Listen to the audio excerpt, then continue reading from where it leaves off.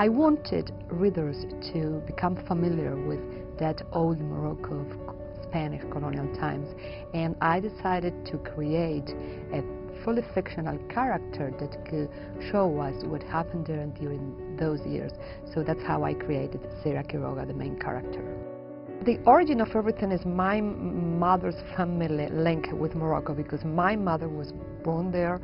She lived there during her childhood and until she was 18. Then she moved with her family to Morocco. So that's the connection I have with that land.